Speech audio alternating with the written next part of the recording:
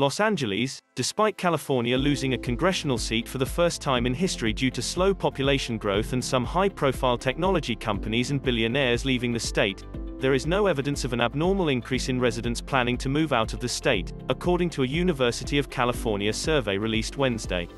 The research, which included UCLA, is part of a larger, multi-institution research consortium led by UC to assess whether there is in fact a California exodus, and to help inform state policy and public knowledge by focusing on state population patterns.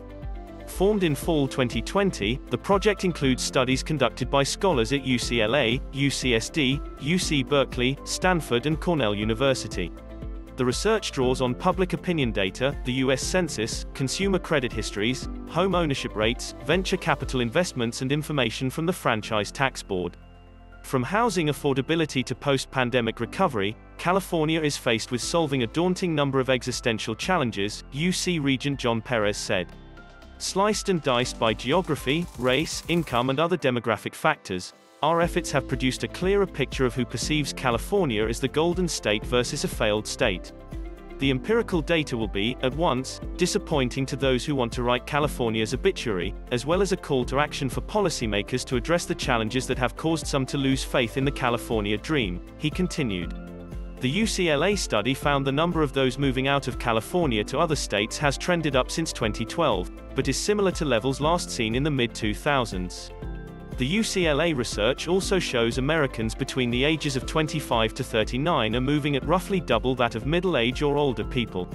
While moving into California remains elevated for younger people through 2019, the combination of some decline coupled with those moving out of state has driven down the number of younger people moving into California overall.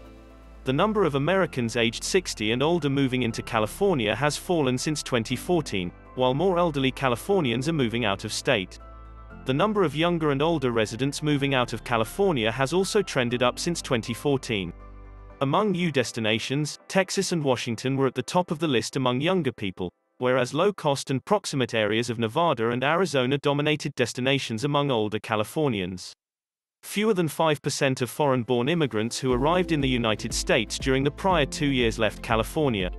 UCSD recently conducted a survey that found the percentage of Californians who plan to leave the state has remained static over the past 2 years. 23% of California's voters reported that they were seriously considering leaving the state, compared to 24% found in a 2019 survey conducted by UC Berkeley.